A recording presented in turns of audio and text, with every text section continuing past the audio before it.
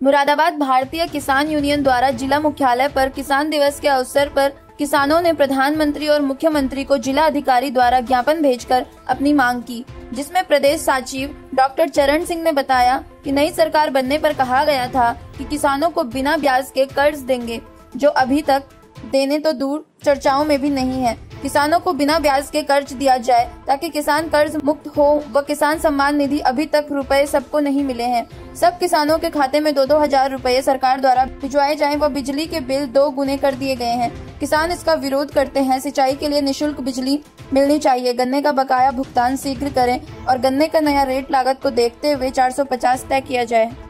आज भारतीय किसान यूनियन के पदाधिकारी और सभी किसान दिवस के मौके पर जिलाधिकारी के समक्ष एक ज्ञापन प्रधानमंत्री, मुख्यमंत्री और उसकी एक कॉपी जिलाधिकारी को दी गई है।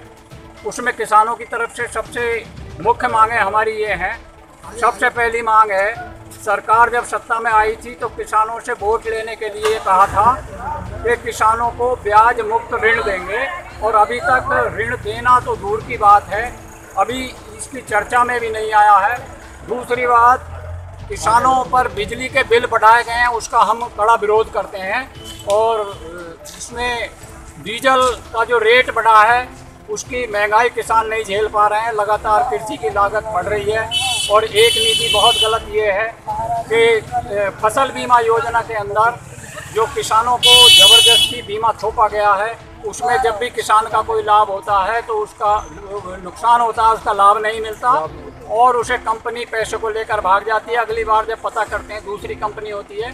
तो इसमें फसल बीमा किसान की मर्जी पर होना चाहिए, ज़बरदस्ती ना थोपा जाए। इस तरह की हमारी कई मांगे हैं, उसका ज्ञापन आज दिया गया है।